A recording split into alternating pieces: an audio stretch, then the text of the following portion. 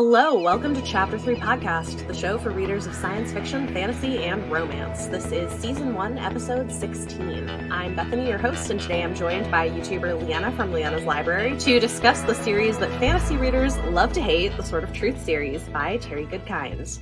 If you want to support the podcast and get early access to episodes and exciting bonus content from all of our guests, check out our Patreon linked in the show notes. And as an added bonus, right now, anyone who joins as a patron at the Trope Fiend level and above between now and May 1st will receive a custom Chapter 3 podcast logo sticker and a mystery book in the mail. So that's exciting. And a big thank you to all of our patrons with a special shout out to our world-expanding patron, Trina. Your support makes this possible. Before our conversation today, it's time for On My Radar, where I share recent or upcoming book releases in science fiction, fantasy, and romance that I'm excited about, and then our guest will have the opportunity to share one as well. The books for today's episode will be released between April 28th and May 11th, 2021, with the exception of the guest recommendation, which may include any upcoming release. First, on April 29th, Ariadne by Jennifer Saint is coming out. This one is a retelling of the myth of Ariadne that is perfect for fans of Circe by Madeline Miller. It centers the experience of women in Greek mythology, and it is both thought-provoking and deeply moving. I really loved it and excited it's finally coming out. Then on May 4th, we have Saarland by Rivers Solomon. This one is a blend of fantasy and horror, following a pregnant woman who escapes from a strict religious compound and gives birth to twins in the woods. But she's still a hunted woman and her body undergoes inexplicable changes. Sounds really intriguing. Then we've got 3 books coming out May 11th. First up, A Master of Djinn by P. Jelly Clark is a murder mystery that meets fantasy in an alternate history steampunk Cairo filled with djinn and other supernatural entities. Very excited for this. It's his first full-length book. Then Son of the Storm by Suyi Davies Okunbawa is the first in an epic fantasy series called A Sweeping Tale of Violent Conquest and Forbidden Magic set in a world inspired by the pre-colonial empires of West Africa. I cannot get over how gorgeous this cover is also. Lastly, Cool for the Summer by Dahlia Adler is a YA rom-com that follows a bisexual girl caught in a love triangle between a girl and a boy, and it looks very, very cute. So go check all of those out. They're coming out soon. And with that said, please join me in welcoming Liene to the show. Thank you for joining me. Hi, thank you for having me. I know you've been on here before, but if you want to briefly introduce yourself to our listeners who haven't caught you before and share your pick for an exciting upcoming release. Sure, I'd like to introduce myself as the booktuber you should know because you should have listened to the podcast episodes that I'm in. Absolutely. Well, I was just thinking, I was on before to talk about Way of Kings, which is a series that people love that I hate. And I'm back to talk about The Sword of Truth, which is a series that I love and everyone else hates. Balance things out, you know? So, do you need more of an intro to who I am beyond that? No, I think that's probably adequate. Well, my recommendation, well, I guess, is it a recommendation? Because it's an upcoming release. So I haven't read this, but I'm excited and I've pre-ordered The Black Tongue Thief by Christopher Buehlman. Basically, I mean, it has a long synopsis, which involves a lot of magic sounding words, but basically it's about student debt in a grimdark fantasy handling student debt. What? Because he was trained by the Takers Guild and he owes them a lot in exchange for like what he learned from the Takers Guild. So to get out from under that debt, he's like doing a lot of criminal things, and he gets in a lot of trouble. So it's basically student debt. That is pretty amazing, actually. So yeah, it comes out May 25th. So I'm pretty pumped for that. Awesome. Cool. Go check it out. Okay. Well, with that said, we're here to talk about the Sword of Truth series. And Liene, you and I have talked individually, like off the show about this quite a bit before, but I thought it would be worth doing a whole episode about the series because I feel like people kind of love to hate this. And on some level, I get why, because it's not perfect. The author was interesting. And I think we can get into all of this, but I don't know, like maybe a good place to start is why do people like to hate on the Sword of Truth series? And I guess, what is it? What is the series for anybody who doesn't know? Well, the Sword of Truth series, if you ask readers of it, it is a fantasy series. If you asked Terry Goodkind what it is, he would tell you that it is a ponderous, like, philosophical exercise in like extrapolating worldviews from an allegorical, blah, blah, blah, blah, which is why people like to hate it. I think that answers that question. I mean, yeah, basically. So yeah, I mean, I think people who enjoy it, I can't say that there isn't anyone that was like picking up what Terry Goodkind was throwing down in terms of like, yes, this is deep. But I think the majority of people who are reading it for like fantasy adventure fun, not for like, oh man, this man has like really, philosophy here. Yeah, I mean, I certainly read them for fantasy adventure fun. But yeah, I mean, I think that's true. I think the fact that the author didn't want his books to be considered fantasy, thought they were sort of high philosophy and art, which they are not. Yeah, no. Oh, I mean, he does occasionally go off on his little soapboxes in these very lengthy books. Yeah, for sure. But then at the same time, I would say that like a lot of authors do that. It's just most authors don't say that their books are not books at all, that you are supposed to be only there for the soapbox. Yeah, that is definitely true. So I feel like these books get a lot of hate. And I think part of it, yes, is the author. Part of it is because he elevated his books to this level, people can look at it and say, okay, what you actually have is, pretty typical, non-complicated fantasy adventure stories with very straightforward prose, which makes them accessible, but I guess easy to make fun of. Which, well, also, which I mean, I was gonna say what's hilarious about it too is that like people who like either because they're ignorant of that or they're choosing not to address like Terry Goodkind's own kind of like position on what his books are supposed to be, like ignoring and setting that aside. Critics of just the stories themselves, I think, would often cite how tropey it is, how derivative it is, how cliche it is in terms of just going down a checklist of what a fantasy book, like a cookie cutter fantasy book, is supposed to have. And it just makes it extra hysterical that a book that is accused more than any other of having just the most basic, like straight up fantasy cliches has an author saying, this is not even fantasy. And you're like, there's a dragon on the cover, sir. Yeah, I mean, you can't get much more fantasy than these books, I feel like.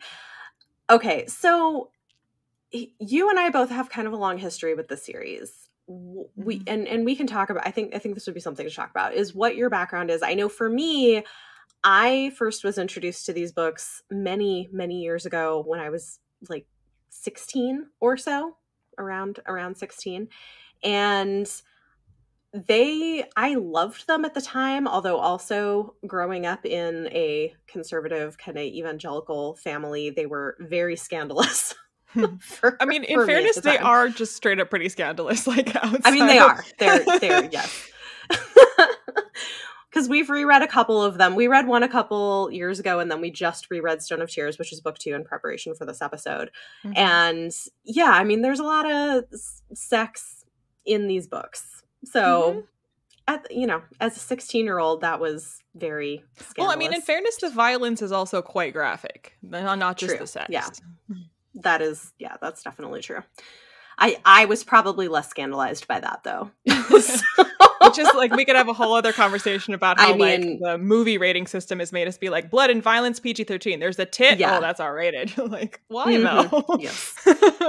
Yes, that is absolutely fair. But I think it's interesting revisiting these now. I'm going to let you talk about kind of your experience with these. But the first book came out, I don't know, book 2 was 1995. So what, 93, 94, something like that?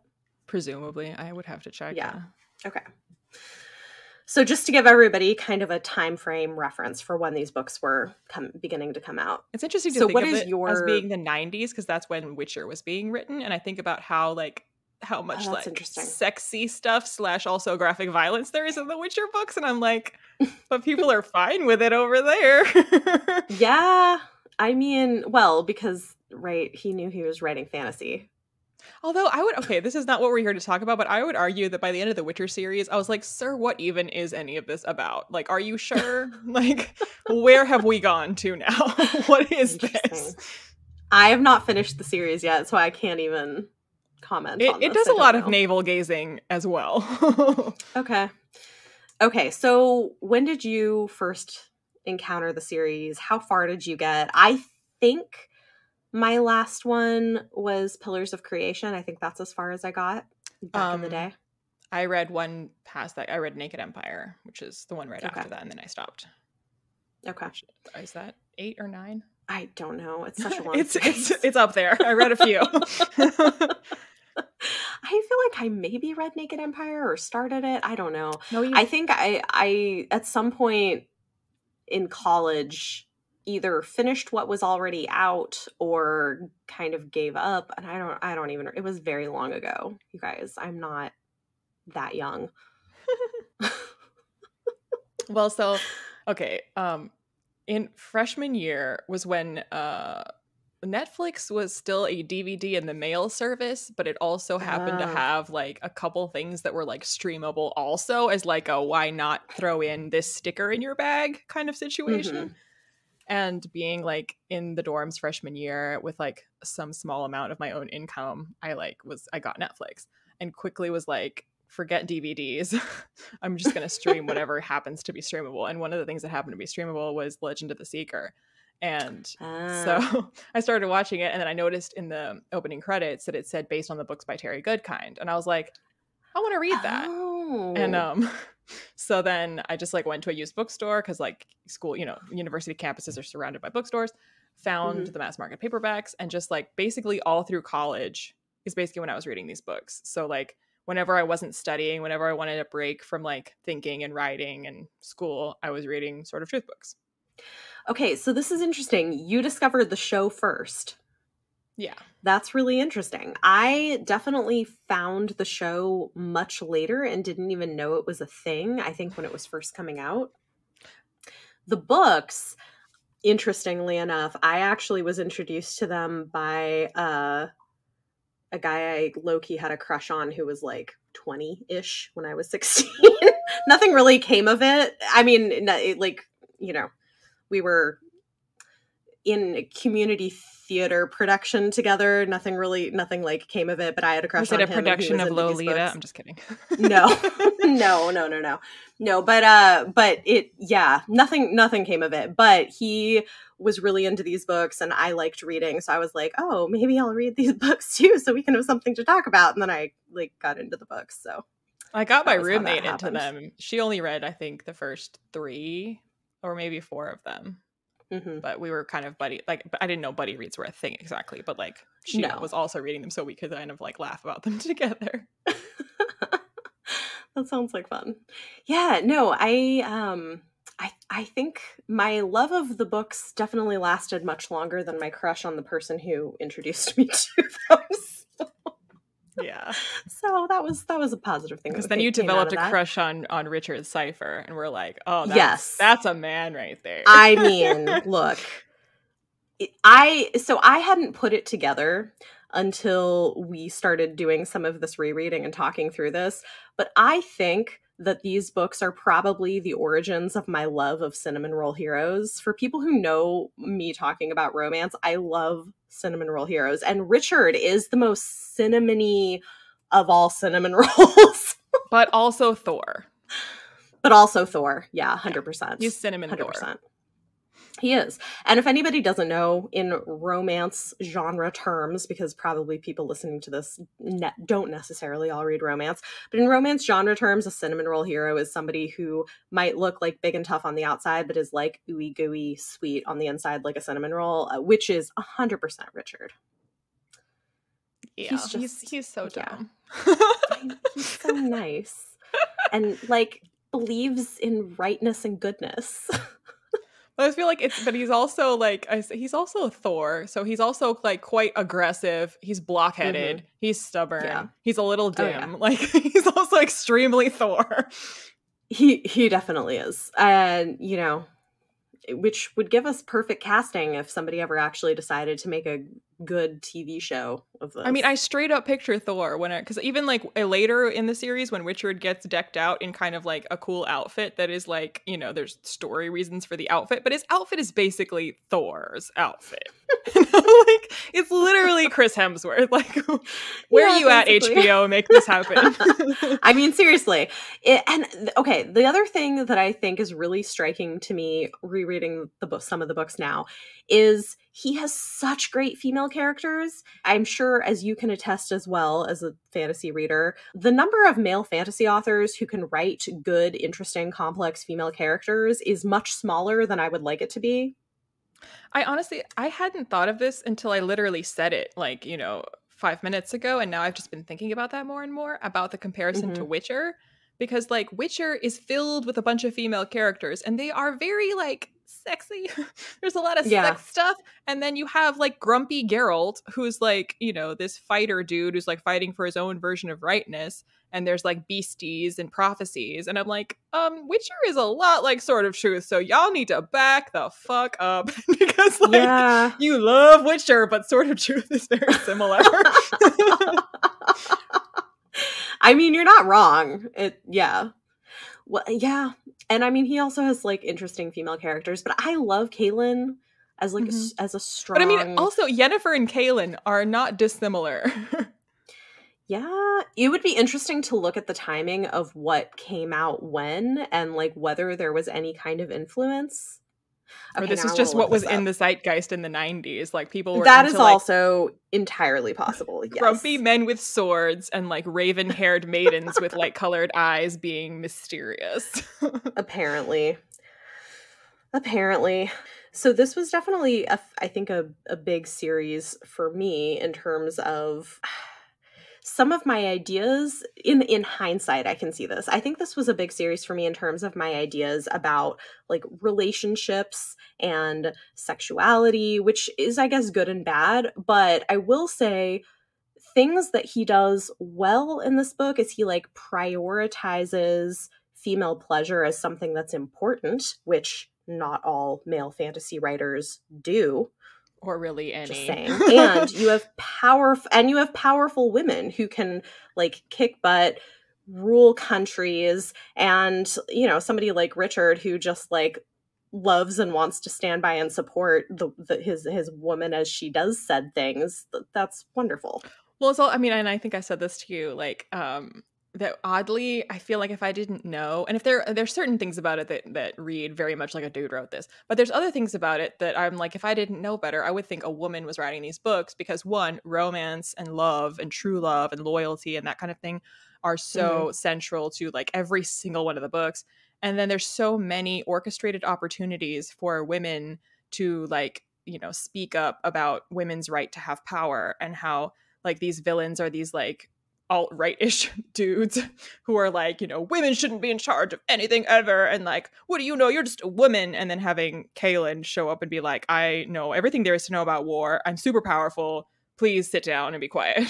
And there's so many moments that are, like, I've seen a lot of women write these, like, quote-unquote empowering soapboxing moments that, like, depending on who's writing it, I can find it to be quite annoying when it's just like, okay, you just wanted to have a moment to soapbox. But usually it's women writing in these moments for a woman to soapbox about women's rights and women's power. But Terry Goodkind is up here writing in as many moments as possible for women to be in charge of stuff and telling you about how they're in charge of stuff.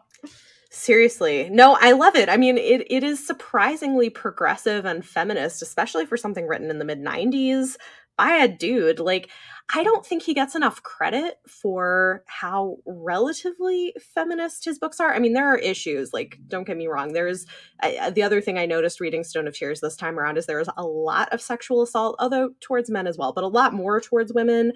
And there is a lot of that as a stand-in for evil, which I don't love, but also is the 90s. And, like, the conversations we were having about these things were very different than what they are today. And again, I mean, we just read the second book, but, like, a large portion of the first book has arguably a lot more sexual violence towards men than towards women. So I almost feel like this book was, like, balancing that out. Be like, okay, your turn, ladies. Yeah. Okay. By the way, I'm just saying it, like, because I was looking it up, and I think the Witcher books look like they started getting written in the early 2000s. So is that when they were being translated, or is that when they were being written? No, the original Polish editions were coming out like 2000, 2001. is what it looks like. So presumably they were being written in the 90s and then published in the early 2000s. But it's interesting, right? Because what if Sapkowski was a fan of Terry Goodkind? I feel like if this was a video instead of an audio thing, this is where you insert that gif of that guy from It's Always Sunny, like putting together the conspiracy of like Witcher is secretly a Sword of Truth fanfic. It's like the Twilight 50 Shades connection for fantasy. Oh man. Well, it's also, this is like not the author's fault, but like I've been thinking to myself ever since the Witcher show came out that like while you have these other primetime like premium cable fantasy shows, like obviously Game of Thrones, but you also have, you know, shows that are like Penny Dreadful, or now most recently you have like the Luminaries and the Nevers, and Witcher looks so like it's on like ABC at 7 p.m., which is where Legend of the Seeker was, and like it looks about like the same budget, the same like style, and which is hilarious now that I've decided that they're the same thing. Oh man, I actually really wish we would get a good adaptation of these books, because I think they would be really great. And there's, you know, they're very sexy and very violent. HBO could totally take this on. I mean, you have the Mord Sith, who are that's basically like you could write a whole dissertation on the Mord Sith. Oh man, yeah. I mean, you know, they're like iconic, and I'm sure there would be people who would be upset about it because it's definitely not the positioning that I think people who are actually part of the BDSM community would want representing them. So I don't know how they would handle that, but it's better than 50 Shades. That true. And it's also, I mean, the trappings of it is very BDSM, but in a universe, it isn't actually trying to say that it's the same thing as BDSM. No, it's not. Whereas 50 Shades is trying to say that is BDSM. Right. Fair. Yes. All true. I just enjoy them so much too. They are very, very long books, but I kind of fly through them. I do too. This is why, and again, there are people who are not going to like this comparison, but I actually think like a good comparison to these books is Sarah J. Maas, which Terry Goodkind would be rolling in his grave, I'm sure. Well, so I was actually going to bring that up earlier, and not so much to do with like the enjoyment that you get out of it, but like when you introed it as like, this is the series that everyone loves to hate. I was thinking to myself that like, because the comparison that you and I both talked about with Sarah J. Maas, but what's interesting is that while a lot of people love to hate Sarah J. Maas, there's a ton of people that are like loyal, devoted, obsessed fans of Sarah J. Maas. Yeah. And I don't really see that side of things for Terry Goodkind. Like it's you and me, we're the fan club, and like that's it. Yeah. Well, you know what's interesting though is I see people in the comments being like, oh my gosh, I love these books, and no one ever talks about them. But there are no like mass hole equivalents in like the Terry Goodkind fandom. Like there just isn't. Yeah. Well, maybe there were a couple decades ago. But the internet wasn't the way that internet is. No, that is true. That is true, which maybe we got lucky. But, okay, so the comparison I want to make, because I do think that what you said is true, but the comparison I want to make with this is Sarah J. Maas also writes books that are longer than they need to be, partly because of including a lot of kind of domestic scenes between characters, like these kind of cozy moments. And I love that. I really enjoy it in her books, which, again, not the highest quality for fantasy romance, but enjoyable to me if you like that writing style. And similarly, I think Terry Goodkind, maybe they're not the most elaborate, beautiful prose, high fantasy, but they are enjoyable, and they do have these great characters and these cozy domestic scenes. He also, though, likes to soapbox, which Sarah J. Maas does not really do much of that. No, but me being less of a fan of Sarah J. Maas, I would say that like what I think Terry Goodkind excels at, that like, I mean, I'm guessing you would disagree with this because you do like her books, but this is something that I've never found in her books that I do find in his. And I think you do like it in his as well. That like, because we talked about his ability to kind of like raise the stakes and make you really feel like the stakes are raised and make you feel like this is like an epic moment and make you feel the tension of the moment. And I never feel that in Sarah J. Maas books. I feel like her world building is so like paper thin that I'm just like, I feel like you want this to be a big moment, but also none of this makes any sense, and I feel nothing, and I know everyone's gonna live, so like I don't care. Whereas Terry Goodkind's like I know people are gonna live, and yet I feel the tension of the moment because he just like, I don't know, he turns up to 11 in a way where I'm just like, oh my god. Mm-hmm. To be fair, though, I think part of that has to do with the fact that they're kind of writing different subgenres. What Sarah J. Maas does well is fantasy romance, and so where you feel the feelings is in what? It's a disagree. Okay, well, in my opinion, oh man, I mean, I know that I understand why you don't like her, and there are other people who don't either. However, I would say the part of the reason is she's not really, and maybe she's trying to, but it's not what I go to her books for, I guess. I don't go to her books for really amazing world building and lots of tension in the plot. I go to them for an enjoyable fantasy sort of set piece with characters I care about and relationship development that I find in like compelling. So I would say, but see, I find Kaylin and Richard's love story to be a lot more romantic and romantically compelling than any of the romance in Sarah J. Maas books. And then Sarah J. Maas also has, like creature companions a lot that I always find extremely cringe. Whereas when I was reading Terry Goodkind's books, I'm like, Gratch would 100% die for Gratch. We're just going to have to agree to disagree, Liana, on Sarah J. Maas. It's okay. I understand. But no, I mean, that's the thing is like, I like the romantic subplots in these books too, but they're also not genre romance. Like they have good romantic subplots, but like that's not, I wouldn't call it that as a genre, if that makes sense. I think the adventure piece of it with a strong romantic element is a bigger thing. I do really like the way he raises stakes, though, because it's true. There are lots of gasp-worthy moments and twists in his books. I mean, there's basically an apocalypse in every book, and I'm always super hyped for it. Yeah. Okay, so that element of it, if I was going to compare it to anything in more of a romance series, it reminds me more of like the Psy Changeling series in Liene Singh, where she is able to write high stakes and high tension where you're not sure how they're going to get out of it by the end, but they're going to, and somehow they do. It's kind of similar to that. I haven't read those, so I can't comment, but I believe you. Well, maybe you need to read them because they're great books. Maybe. They have good world building. I think you might be into they have murder mysteries, Yeah. Okay. I have a lot of first law books to be rereading. I don't have time for this. How many times have you reread the first law books? I would like to plead the fifth. Yeah, I'm sure. I do need to continue with that series at some point.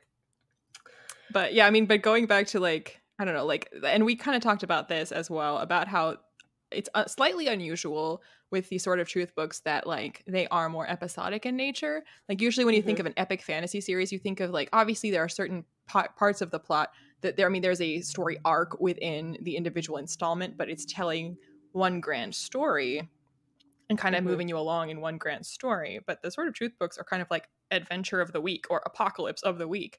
So like there's like the world ending thing, the MacGuffin thing, the magic thing that has to be figured out, and it gets figured out, and then we leave off with some like riding off in the sunset, but there's like, basically like, what's her name, Agatha from WandaVision, kind of popping in from the corner being like, uh-oh, but there's a villain again, so like stay tuned for next week when there's gonna be another problem. Yep. No, they are, which I find really satisfying. And I mean, part of it is the books are so long, right? It's like 1,000 pages, so you're really it's like watching a season of television. Like that's kind of what they're similar to. Yeah. But then it also is like to read, like, I don't know, I easily read like 9 of these books, which when I think about reading a fantasy series that more traditionally just is telling the same story spread out over 9 books, that sounds exhausting to me. Whereas like chewing through individual adventures across 9 books, I feel a lot more momentum with that, because you have this like sense of like, oh, we saved the day, we did the thing, achievement done, book closed, we did it, guys. And then the next one, let's do that again. Versus like, oh my God, we still haven't figured out like who the baddie is. It's book 10. Yeah. Yeah, no, it's very true. Where like it takes forever to actually get somewhere. Like it's very satisfying because things are moving along, things are happening, it's getting resolved. Like it is. It's almost like marathoning a season of television to read one of Yeah. these books. Mhm. And it's, it's fun. It's not high art as much as Goodkind would love it to be, but I And just I mean, at love the the same time, like, if characters. he didn't say that about it, if he was just like, writing some fantasy books, like, hope you like them, then I Yeah. mean, there are moments, certainly, like with any good book, that are poignant or thought provoking, that say a thing that Mhm. makes you kind of go, hmm. And Mhm. if that was as far as he was going to say that this goes, I'd be like, yeah, you definitely have some stuff in there that kind of makes you go, hmm. Like some of the wizard's Mhm. rules, kind of, I Mhm. actively think about them, and I'm like, that's kind of true. But it's Yeah. not like, I'm living my life based on the philosophy I learned from the Sword of Truth books. Yeah, no, I think there is a lot of interesting things, but I think that's exactly right. It's like when you say that you're setting out to make your books this grand thing, it's really easy for people to kind of poke fun at that, and it's Mhm. unfortunate. All these authors who, if they had just kept their mouths shut. Looking at you, J.K. Rowling. We were very Looking at happy J.K. with the Rowling. Wizard Boy. Like, Yep. why did you step in Yep. it? Why do you keep talking? Just be quiet on Twitter. Yeah, it's unfortunate. Okay, but to be fair, there are issues with these books as well. And I think that one of the big things that kind of stood out to me, and again, published 1995, so keep that in mind. But reading Stone of Tears this time around, I was like, oh, thing that doesn't really hold up super well is the fact that you have these highly segregated male versus female forms of magic, and the fact that, like, for somebody to be able to carry the opposite gender's magic, they have to do like really horrific things. Yeah, but then at the same time, there was this kind of like, I don't disagree that it's like it didn't age well, but there was No. also like this like glimmer of like what if it was written now, how that would be different, because there was this very openness to, nevertheless, like, Mm-hmm. allowing the female to have the male power and the male to have the female power, that there is Mm-hmm. a way to do this through great pain. So like arguably like transitioning is difficult and painful, but it can be done. You know what I mean? Like there's like that side of it where he's not saying it's impossible. He's just saying it's, like it's I'm not saying I it's like mean, super pro anything, but like it's not entirely like it's not shutting down I any mean, conversation of fluidity. honestly, I think that might be being a little bit generous given the fact that like the great pain involves like letting a demon have sex with you. So, I like, I don't mean, know. I'm like, yeah, with a barbed phallus, no less. I was like, oh, I forgot about this scene. yeah. I mean, I yeah. mean, that might be like giving Goodkind a little more credit than he actually deserves. I think it could be written in such a way. I don't know that he would have done that, but yeah. Yeah. Yeah, there is a lot of but the very vivid, intensely violent scenes throughout the books that I was like, "Oh." But you know what?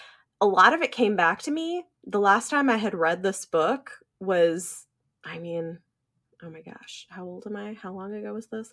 Because I probably read this when I was like, what, 16 or 17. I'm almost 34. So it's been a long time, and a lot of things still came back to me really vividly. Yeah, I mean, I do in general like remember, like especially like, as we've talked about them recently and been like, oh yeah, how far did you get? And I'm like, how far did I get? And like when I Hmm. hauled all the books and I was like, what was in this one? Oh yeah, some super weird stuff.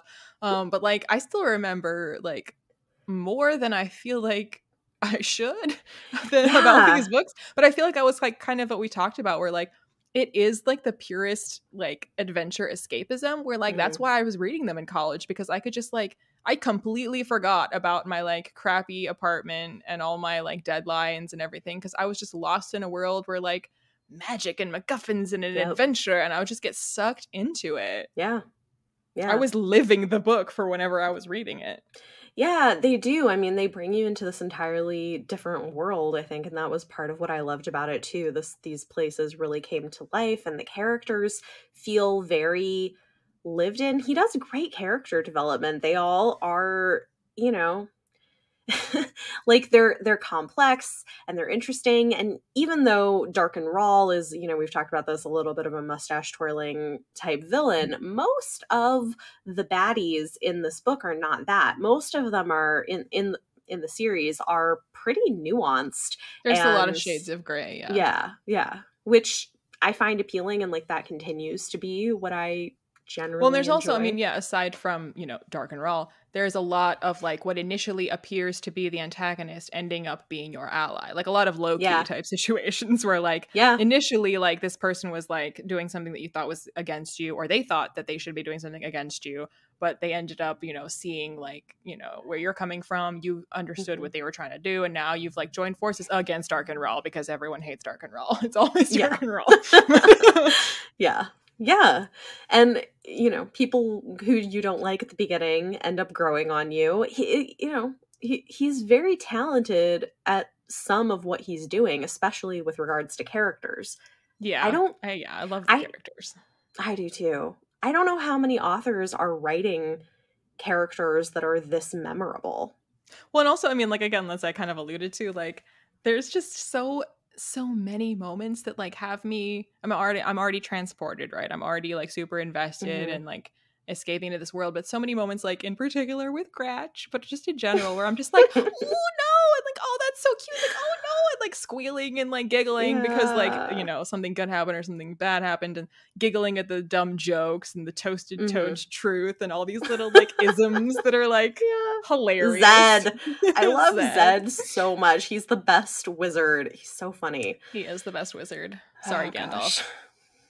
Gandalf, you're not as funny. You know, sorry, Gandalf. Yeah, okay, so we should talk about Gratch because he's that's all I want to talk about is Gratch. Please do. Inform the people about Gratch. Well, first we have to address the fact that the naming conventions in this world are stupid and basic. And like, I mean, I don't disbelieve that Terry Goodkind, like, I don't think it's a situation where like he wrote fantasy books and then after the fact was like, no, like this is actually meant to be an allegory. I think he always thought that was what he was doing. And I think that's part of why the names are as basic as they are, because like he didn't bother trying to come up with names for anything. Like the mud people, are you kidding me? Oh my gosh. And like the Gars, like I finally put together the other day that they're called Gars because GAR is the first like it's the first syllable of gargoyle, and they are basically gargoyles. So that is what that is. You're like, okay, no creativity. But that's another like instance of your enemy becoming your friend, where like Richard fights off a Gar and then realizes that there's this like little baby one that's like squealing by the carcass of the mother that Richard just slew, and the baby can't fend for itself and it like doesn't know what to do. And then the other Gars are going to come eat the little one. And Richard is like, no, I got to save the baby. And then the little one is like attached to Richard. And it's just so cute. And I mean, also repulsive and terrifying, but so cute. Well, and then it's so heartbreaking because there's a scene where for its own good, he has to send Gratch away and he has to like yell at it and throw rocks at it to make it leave him. And it's like so sad. When Arya makes Nymeria leave and she's like, no, it's the same, only way cuter. You know what? Maybe George R.R. Martin is secretly a Goodkind fan too. I mean, TBQH, it's like, I think any time, like in a book or a movie where someone has to like, I know, for its own good, like hurt an animal companion and we all just die. Yeah. I'm just saying, because, you know, we may as well start more conspiracy theories about the fantasy world. Every fantasy author secretly aspires to be Terry Goodkind. This is a fact. Yes, well, weird. Okay, so I was going to mention this before. I was like, the portion of the mob that refrained from coming for me will now come for me, because like, I feel like the enjoyment that I believe but do not personally experience, but I understand this is what people are getting out of the Stormlight Archive, this kind of like, it's a long book, but they don't care that it's long because they just love escaping into this world and love being around these characters that they love so much. And I'm like, I wish I felt that way, because I wanted that, and I do get that out of Terry Goodkind's books. So like, when I picked up Stormlight, I wanted another magically transported escapism fantasy adventure, and was like, nope, this isn't it. Back to rereading Sword of Truth. fun story. I am currently reading Way of Kings for the first time. How are you getting on with that? I mean, so far I'm enjoying it actually pretty well. It's not the same type of experience as reading a sort of truth book, but I am enjoying it. I'm about 100 pages in so far, and I think It's just like 1%. it's like 10%. Eh. But close enough. Yeah, I'm about 100 pages in so far, and I am liking it. I'm finding it interesting. The characters are like, not they're not iconic in the way that Richard and Kaelin are, but they're interesting enough. I think what I'm enjoying is some of the magic stuff that has similarities to science. I think is interesting stuff of like reversing gravity and like, I don't know. I'm enjoying it so far. Okay, I'm very happy for you. Thank you. I would not call it escapist fantasy adventure fun. Like that is definitely not. I think at 100 pages in, you've barely gotten past the multiple prologues. So like the rest of the 900 pages is going to be a lot of spending a lot of time with like a handful of characters. Where like, again, if you're spending, for me, I can be spending 900 pages with Richard and Gratch and be delighted. But like spending 900 pages with Kaladin and the bridge crew, I'm like, please kill me. So like, I get that people are loving this, but Kaladin just joined the bridge crew where I'm at. So yeah, that's all he's gonna be doing for like 900 pages. Exciting. Yeah. We'll see how I get on it with it. I mean, I'm not disliking it. I'm relatively enjoying it. I certainly am not having the amount of fun as I had with Stone of Tears. These are my 2 giant fantasy books that I'm reading this month. So yeah, that's ambitious. Yeah. But yeah, so basically I was kind of trying to throw a bone while also accepting that I will be like crucified for this, but trying to be like, I get what people are saying when they say it's not about moving the plot forward. We just love spending time in this world. We just love being with these characters. And I'm like, I do not feel that way about that world. I do not feel that way about those characters, but I feel that kind of feeling about a different book series where like someone could say, hey, this book series makes no sense. The magic system is stupid. It's tropey AF. Like you're like he's repeating himself. These characters are just like talking to each other all the time. Like we're just here for too long. And I'd be like, you're not wrong, but I just live for it. So no, I think that makes sense. And I think there's a lot of books that are like that. Honestly, that's probably kind of how I feel about some of Sarah J. Maas's books, where I'm like, I hear the criticism and I'm like, yeah, I know, but I still enjoy them. So it's fine. Yeah. We like what we like sometimes, not everything has to be objectively, I don't know, like meet some checklist. It would really help standards. If Terry Goodkind hadn't gone on talking about how these books are super deep. But like, yeah. I mean, it is helpful. He is no longer with us. And so on some level, I feel like that helps a bit with this death of the author. That's terrible because that like becomes literal, but the death you're of the author saying you're thing, glad that he died. Okay. No, that's not what I'm trying to say.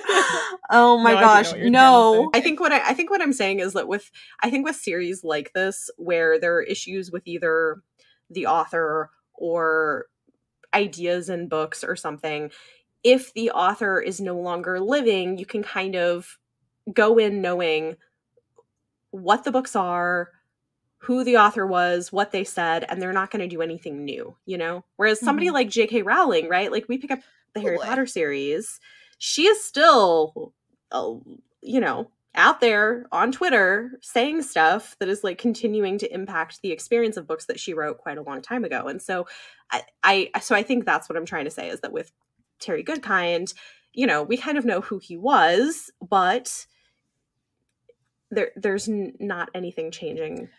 But something forward. That like I don't know that I would have thought of this in these specific terms before now, but I think that this is true for you as well, and probably for many fans of Sword of Truth, that like the fandom really doesn't exist for it in the way that it exists for things like Brandon Sanderson's books, or even for Red Rising, or for most recently Robin Hobb. Like there just isn't this kind of like community fandom Reddits and like, you know, whatever Discord servers where people are just like gushing over these books. It's just not there. There aren't special editions of these books at all. It's really hard to find even hardcovers of them. Like it doesn't have this kind of clustering community around it.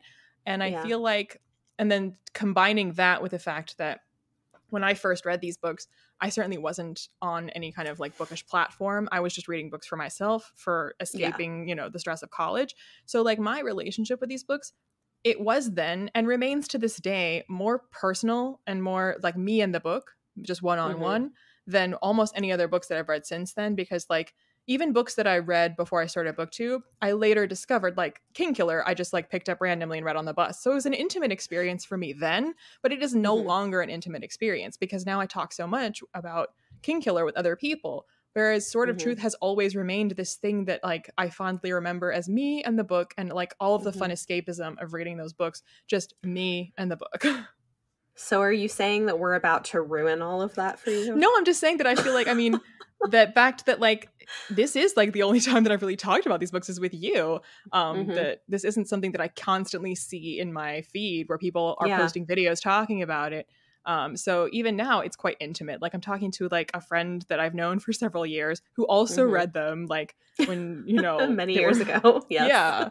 Like this still feels very much like this, like my roommate in college, because she also read them at the same time as me. So we could kind of talk about them, but it's not like a massive fandom that I'm a member of that community. It's just me in the book and like now also you in the book.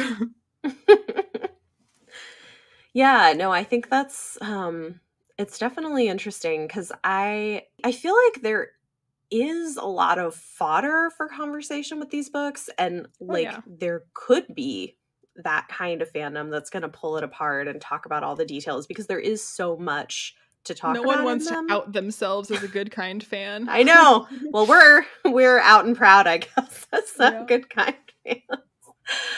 Oh, pioneers. Man. Yes, indeed. Well, and you know, maybe we'll get more people on board with us and try to push HBO to make a series. I think they would be good. They would make for good. I do. I mean, obviously not that, you know, not every book is for every reader, but I think a lot of people, if they were able, and not everyone is, because I myself know how difficult it is to forget what you know about an author. I learned about what he was like after I started reading the books, and by that time I was in love with them. So I don't even know if I'd be able to do that. Like if I knew what he was like, if I would have been able to pick up the books and not be like, well, that's soapboxing and that's soapboxing. So like, right. But that said, if someone is able to, I feel like people would be surprised if they picked them up to see like the books aren't as bad as they probably think they are. Like they're pretty, like, especially as compared to like other fantasy. Like if you're reading Witcher books, if you're reading Wheel of Time books, like I'm sorry, but like those books are not that much better or at all better than the Well, and I mean, honestly, like these books are so much more accessible and readable than the Wheel of Time books. And I mean, those books I think are, you know, the Sword of Truth books are an excellent starting point for adult fantasy. Like if you've never read adult fantasy before, this is so much easier to like get into and to like give you the confidence and courage to go on to read more adult fantasy. Yeah, absolutely. I think it's a good gateway to that. I mean, I guess for me, it probably was. This was probably one of the first adult fantasy series that I read. Yeah. And look at us now. So I hadn't read enough fantasy for me to be like, these are just the most cliche tropes I've ever seen. I was just like, oh, magic stuff in a magic world. Yeah, well, it was fun. Yeah, absolutely. No, I mean, same. It was very, they're fun. I mean, are they groundbreaking? No. If you want to read groundbreaking fantasy, go read like N.K. Jemisin. You know, I mean, like there are amazing fantasy authors out there who I also love and read. That's not what this is, but this is fun, escapist. This is like what, you know, cozy mysteries or I was gonna say, because we already Harlequin category romances are to their genres. Like, this is kind of that to fantasy. We already compared Richard to Thor. I mean, the appeal of these books is not dissimilar from going to see Marvel movies. Like, the highest highs, the lowest lows, the cutest little friend moments. Like, it's a lot of dumb stuff, a lot of cliche stuff. It's a lot of, like, weird posturing and adventuring and whatever. But, like, people love Marvel. I love Marvel movies, and some people don't. And if you don't love Marvel movies, maybe you also wouldn't like the Sword of Truth books. That's entirely but so possible. like, there's nothing wrong with Marvel movies. They're not going to win Oscars, but they're also like a ton of fun, and there's a lot of like stuff to like talk about and to pick apart. But no, it's not going to be like, you know, this is not Dostoevsky, and it's not something that wins an Oscar. It is a Thor movie that you have a lot of fun watching. Yes, exactly. I realize we never explicitly kind of said, we've talked about the fact that Goodkind does get on his soapbox occasionally in the books, but we haven't really explicitly talked about what. So for anybody wondering, he was very, very libertarian in his ideas. And but as me and Bethany also kind of talked about, like, his brand of libertarianism was oddly socialist at times. So like, it's kind of tough to, like, if you didn't know anything about him, which I didn't when I first read them, it would be there's times when you'd be like absolutely sure that this is coming from someone who's a libertarian, and other times when you're like, well, but you also made a fantasy UN. Like, I'm not sure what your take is. Because we have to protect the freedom of the small nations who don't have the power to protect themselves. Which again, like, I don't know that Ayn Rand agrees with that. So for people who saying that he's just constantly like very Ayn Randy about things, sometimes yes, but also he's also very much for like standing up for the little guy that can't support himself. So like, that's a quite like, you know, like a charitable, help those around you attitude that like well, and I think especially in a fantasy series, it all works pretty well, and it's more, you know, well, that I mean, this is something that actually I thought we were going to be talking about for the whole thing instead of whatever we were talking about, but like, as I kind of talked about in a video on my channel, that like, it's this kind of philosophy works very well in a fantasy setting where like it's easy to overlook it and not notice it, because fantasies in general are very like pro monarchy and pro doing what is right, and like getting the magic sword to take care of this by yourself because you're the hero and only you can do it. And that kind of like, if that's your political philosophy, if that's how you think that America should be run, well, no. But like in a fantasy story, like, have zero issues with this kind of thinking, because like, that's literally what Lord of the Rings is like. So like, sure, why not? Yep, basically. I mean, I think that's basically it. Is I think, in summation, these books are not as bad as people say they are. They have a lot going for them, and they deserve more credit, even if the author was a little out there, you know? He was a lot out there, but like, he was a lot out there. He was, but you know, so are many fantasy authors. He is far from the only one. I was gonna say, like, if we his author photos, like, oh my gosh! If we didn't read any books by any author that was like a little strange, then we wouldn't have a whole lot of books to be reading. This is very true. Yes. I think the only thing I knew about him when I started reading them was he had strange author photos. Yeah, whenever I saw his picture on the back of the book, I was like, are you sure this guy wrote it? He doesn't look like the guy that wrote Richard. I'm sorry. This man wrote about a fuzzy little baby gargoyle drooping its ears? I don't think so. It's very like tough, cool guy, like trying to be cool. Photos, okay, whenever I saw that picture of him with his like arms crossed and his hair slicked back, I just kept waiting for him to just like finally break and like start laughing because he can't hold that serious face any longer. Like, it looks like it looks like a joke.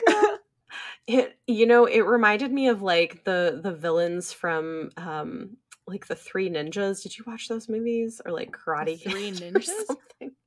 Okay, Three Ninjas was it came out like when some of the later Karate Kid movies were coming out, and me and my brothers were very into it.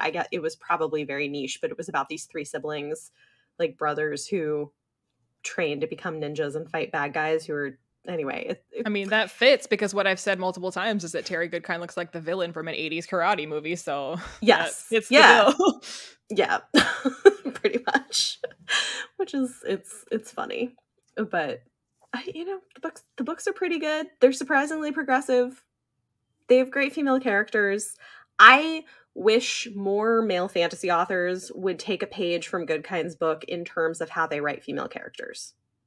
And also baby gargoyle characters. We need also more of baby that. Gargoyle characters. Yes. I would take more of those as well because that was also adorable. Yeah. It made, and I finished it and I was like, that was fun. I want to read another one, but I can't because I have too many other things I need to read.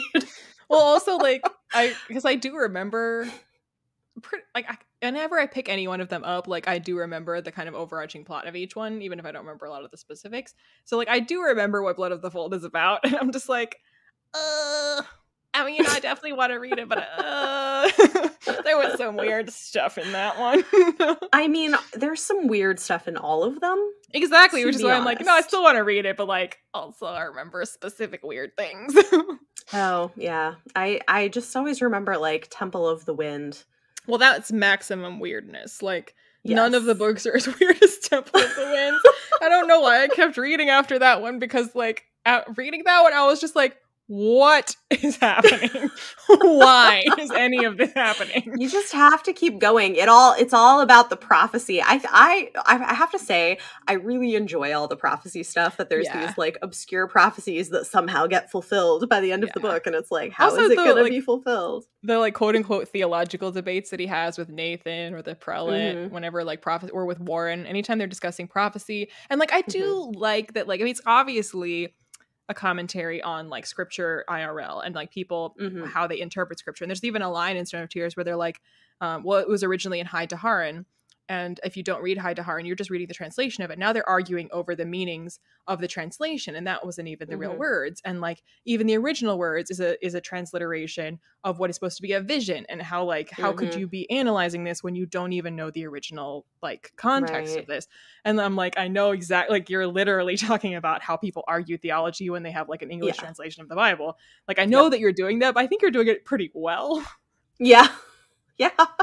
I think it's really interesting. And I guess that, I probably appreciated that when I was a teenager also. Yeah. Okay. Well, any kind of final thoughts or things you wanted to get out there in defense of the books?